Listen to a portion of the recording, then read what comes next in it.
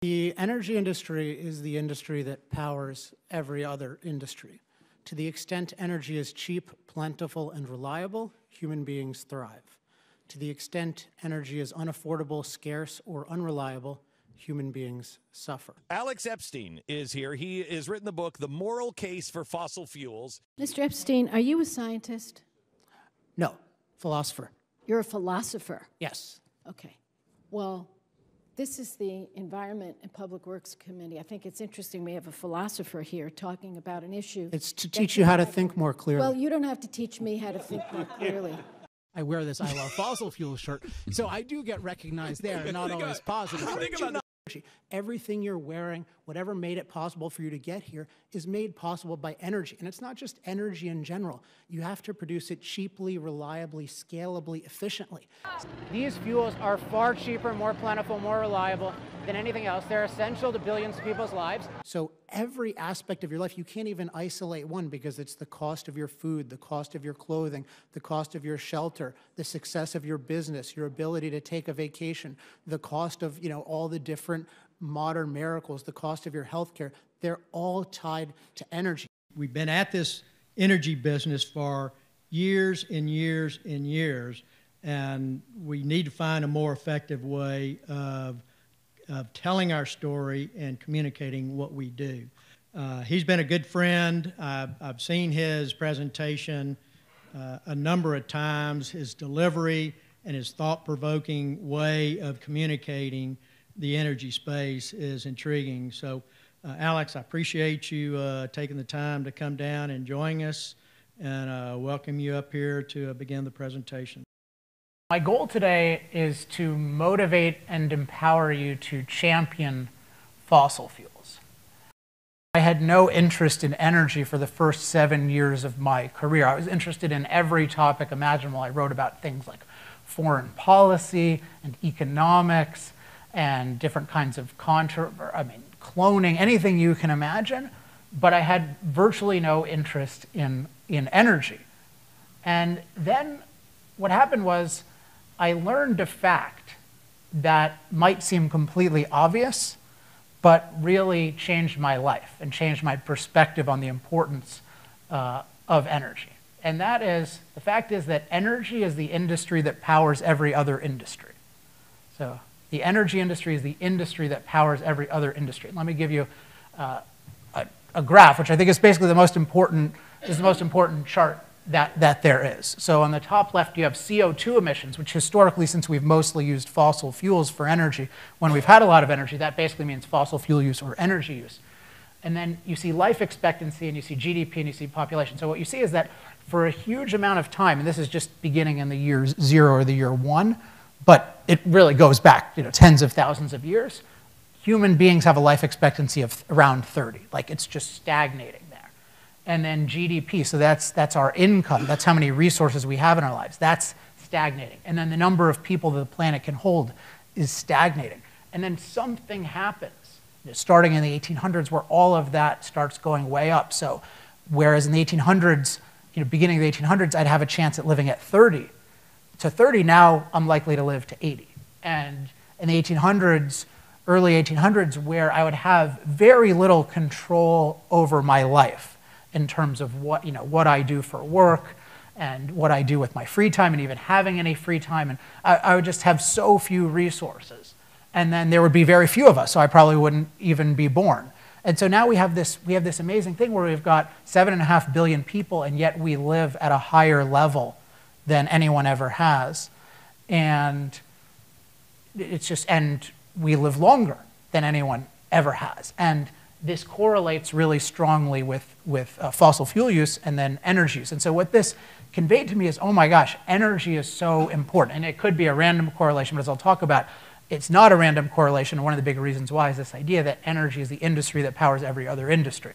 We had what's called an industrial revolution, which means that instead of being just isolated individuals producing our own stuff at home on a small scale, we figured out how to produce things as industries on a large scale. So instead of being biased and sloppy, we want to be even-handed and precise. So I decided that what I'm going to do is I'm going to try to figure out particularly with fossil fuels, what's the actual story? What should the role of fossil fuels be in our lives going forward? And so what I need to do is I need to look at the benefits and the drawbacks of fossil fuels and all of the alternatives. And the key idea is that to look at the benefits and the drawbacks, it means I want to look at the overall impact of using them versus not using them. And when I'm looking at the impact, one other idea is that the way I think of it is I'm looking at the impact on human flourishing. So that's whenever we're talking about thinking about the benefits and drawbacks to something, we have to be clear on what's our goal. What are we measuring good and bad by? And so for me, the way I measure things is by human flourishing. Now that's a term that maybe you haven't heard a lot. Who's heard that term before? I'm just curious. Anyone heard that term? So here's the reason why I like that term, human flourishing. So to flourish means, for plants, it means to flower, but it really means for something to live to its fullest potential. And so what I think about for me, what I want for myself and what I want for other human beings is I want to be able to live to my fullest potential, and that really means I want to be able to live a long time, and then I want to be able to enjoy that. I want it to be rewarding. I want to have a lot of control over my experience of life. So when I'm looking at different kinds of things, whether it's the benefits of fossil fuels or concerns about climate, I want to all map that to human flourishing. In a lot of the debates today, people talk very little about the value of energy. They just take energy for granted or think that, oh, it's just what, I just think about it when I pay my power bill or my gas bill. And that's the way I thought of it until I started studying it. And now I think of it as much deeper in my life. So this is an image that really captures to me what abundant energy and advanced machines have done to our world. This is New York, which was just a patch of dirt and trees, and now it's this amazing city, which can give life to millions and millions of people. And the reason that we have New York, the reason that we have other cities, is because we've decided the natural environment by itself isn't good enough. It doesn't allow us to live in the way that we want to live, so we want to transform it. And to transform it, we need a lot of energy. And this, by the way, really puts me in opposition to the modern green movement, because the green movement says that we should minimize our impact on nature. And I totally disagree with that. If you wanted to minimize your impact on nature, we should have never had a New York City. And you should also never have kids. That's the worst thing you can do in terms of impact. That's much worse than living out of a running Hummer, having kids, right? Because you're replicating yourself and they're having more impact. So, and if you really think impact is bad, have you ever seen those maps of North Korea and South Korea at night? North Korea has like one light, which is just the dictator's light, and then everything else is dark. And then South Korea is full of light. So North Korea is the greenest country on earth. So I totally disagree with this green philosophy. My philosophy is, it's not anti-environment, it's pro-human flourishing. So human flourishing means we have a good environment, but a good environment is one that's a good environment for humans. So it's one where we keep the best natural features, but then we also add on a whole bunch of man-made features. So I think of it as we don't want to save the planet from human beings, we want to improve the planet for human beings. And one of the reasons I love fossil fuels is because overwhelmingly they help us do that. They've helped us make the planet a much better place for human beings. But then the question is, do we really need to use fossil fuels? Did we need to use them before? And certainly, do we need to use them now? It turns out that fossil fuels are a slightly lower percentage of the world's energy than they used to be, but we're using way more energy. So we're using almost twice as much fossil fuel energy as we were in 1980. And I think that's overall been a very good thing because life has gotten much better for a lot of people since 1980, in large part because they've had abundant energy. To understand the cost of energy, you can't just look at one input, you have to look at the total process. So when we're comparing forms of energy, we're comparing total processes. Nature doesn't give us any just electricity that we can use on demand. We need to take raw energy from nature, and then we need a whole complex process to try to turn it into cheap, plentiful, reliable energy. The reason we use fossil fuels is because that's the industry that has figured out processes to give us cheap, plentiful, reliable energy for billions of people in all the forms that we need. And it turns out that's really, really difficult. The fossil fuel industry is uniquely good at producing cheap, plentiful, reliable energy. So here's an indication of some of the difficulties of the wind and solar process. So this is data taken from Germany, which is often considered to be the model that we should follow. So you see solar at the bottom, that's black, and then wind is gray. And you sometimes hear, oh, well, the sun and the wind, even though they're unreliable individually, if you add them together, then they're going to balance out magically. And that doesn't make any sense, and it's not true. If you see, for instance, in Germany, particularly in the winter parts of the year, you get parts of the year where you're basically down to zero. So as in the sun isn't shining, or there are a lot of clouds, and the wind isn't blowing. They call it dark calm. And so here's the thing. If you're trying to rely on fuels that can go down to 0%, what percent backup do you need at all times? You need 100% backup. But that means that you have to not only build the unreliable energy system, then you have to build a reliable energy system with it. But what's going to cost more? An unreliable plus a reliable, or just a reliable energy system? Right? It's going to always cost more to add the unreliable energy system, because it might save you a little bit in fuel to have the unreliable energy system, but it actually turns out not to save you much fuel. Because when you have an unreliable energy system, when you're trying to run on unreliable fuels, what you have to do is every time there's more sun, you have to cycle your gas down. And every time there's less sun, you have to cycle your gas up. So that's exactly like stop and go traffic, right? You're operating your reliable power sources like stop and go traffic. Well, what happens to fuel efficiency when you're in stop and go traffic? Does it go up or down? Right, it plummets. And so a lot of what we're seeing on our grid is energy becoming way more expensive because we've added all of this unreliable energy infrastructure, and we've made our reliable energy a lot more expensive. So what we see in places that are using even relatively small amounts of unreliable energy, Germany is getting about 5% of its overall energy from solar and wind. You know, their prices of energy, particularly like electricity, are going way, way up. And in the United States, places like California that have used more and more of what I don't call them renewables, I call them unreliables. The more unreliables you use, the more your prices go up. So it's really scary to me that people talk about, oh yeah, well, if only we use solar and wind, everything would be cheap and great. No, there's no evidence that those can actually give us the abundant energy that fossil fuels give us now. It's interesting. Okay, so let's talk about then environment, because people think, well, okay, aren't there these big drawbacks environmentally? And the answer is sort of, but there are also a lot of benefits. So if we take water, the example that a gentleman brought up before, we need to look at both the drawbacks and the benefits in water and everything else. So with water, you see there is a correlation between fossil fuel use and improved access to clean water. And a big reason, as I mentioned before, is that nature doesn't give us the clean water we need. We need to pump it to where it's needed, and we need to purify it. And that involves energy as well as the rest of the technology in our world. Now, what about climate? Because climate is considered the realm that is definitely getting really, really bad. You'll hear things like we have 12 years to live.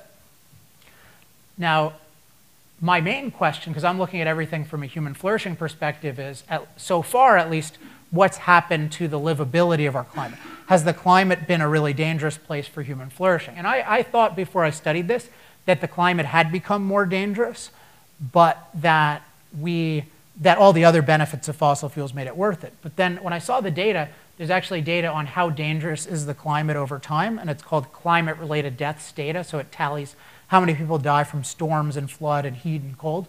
And this is really fascinating, because it turns out that as CO2 emissions have gone up, climate-related deaths go way down. Anyone have any idea why that is?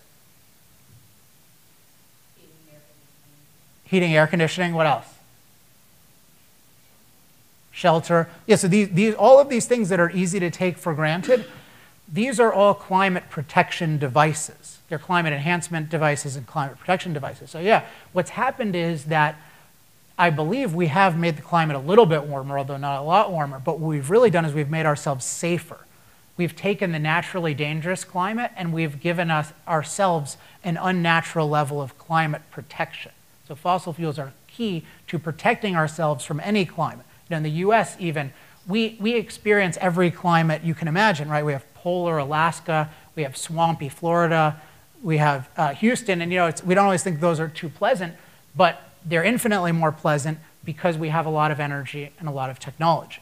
And so we have billions of people in the world who don't have that, and they're the ones really vulnerable to climate.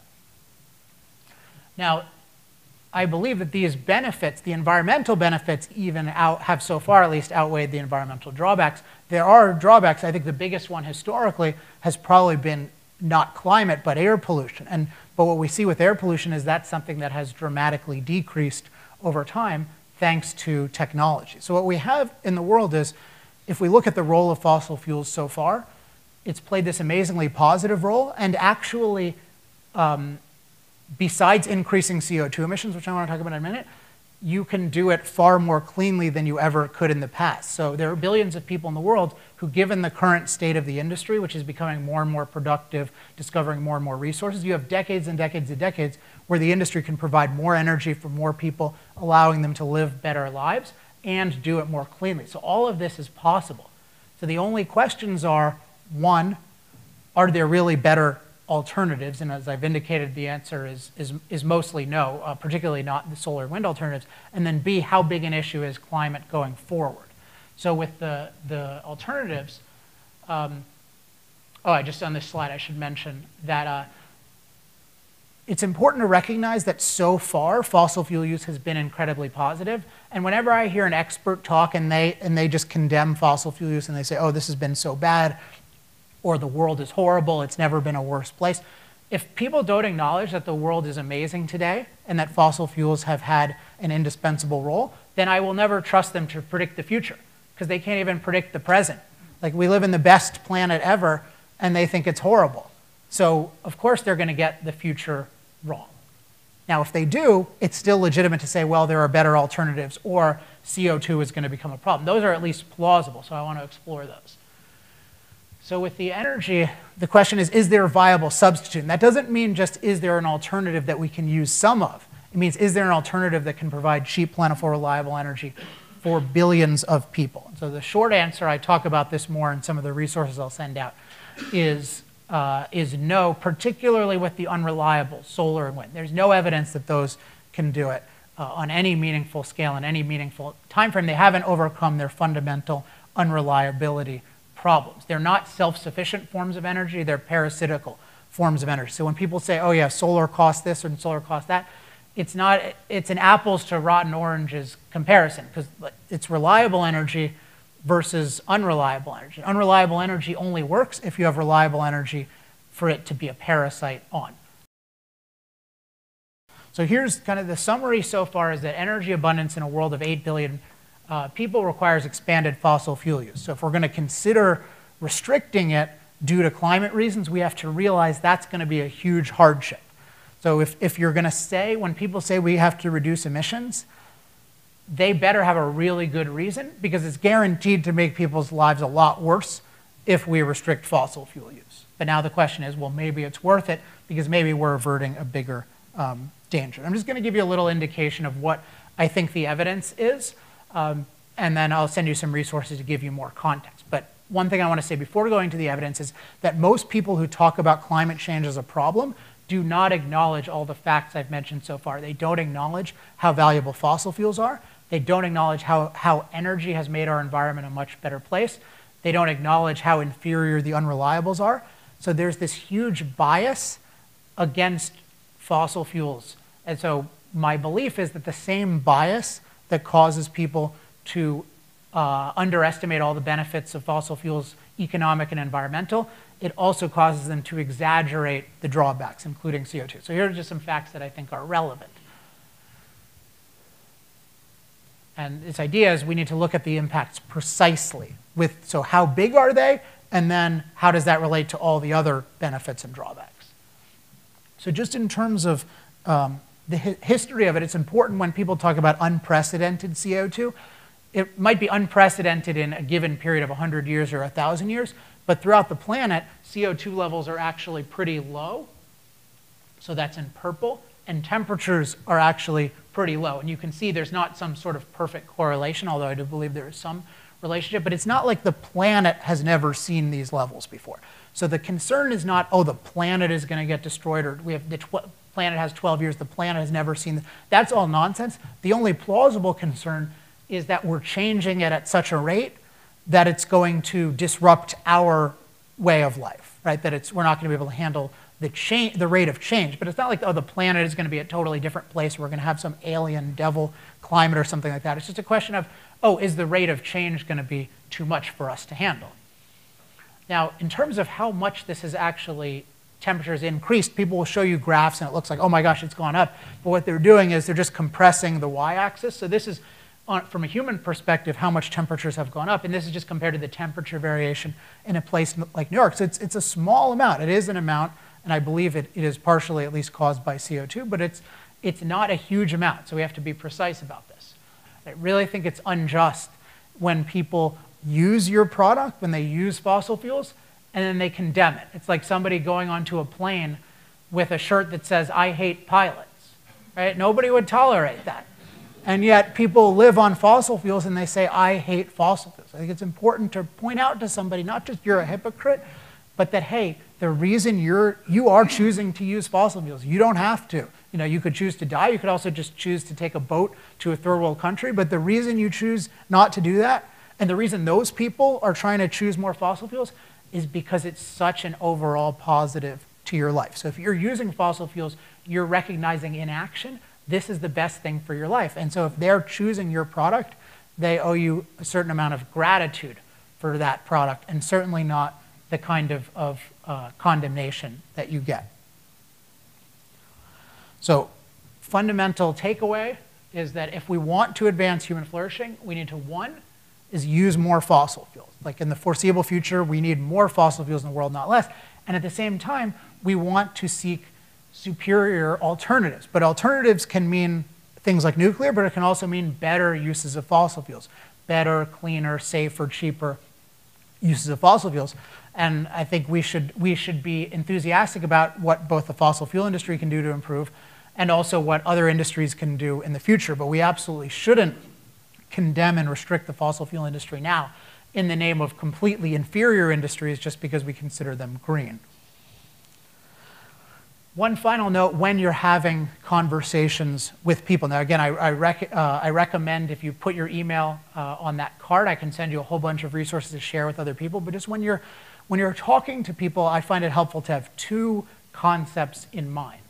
So one is, and both of these have to do with this issue of framework, how you frame the discussion. One is always make sure when you're talking, talk about human life, human flourishing. Talk about we want to do what's best for human flourishing, that's one. And then two is that we want to look at both the benefits and the drawbacks of all our alternatives. Because people usually, in today's debate, they're not talking much about human flourishing. They're talking about saving the planet, which isn't the same thing. And then they're not talking about the benefits and drawbacks. They're just being super biased and sloppy against fossil fuels. And I find that even people who are raised in environments like I was, if you can just have a calm conversation where you say, hey, we're both human beings. We want the best thing for human beings now and in the future. Let's look carefully at the options. They will be really open to it. So just as I was convinced that fossil fuels are great with this framework, I believe a lot of other people can as well. So thank you, those of you who are in the industry, thank you for what you do, and thank you for having me today.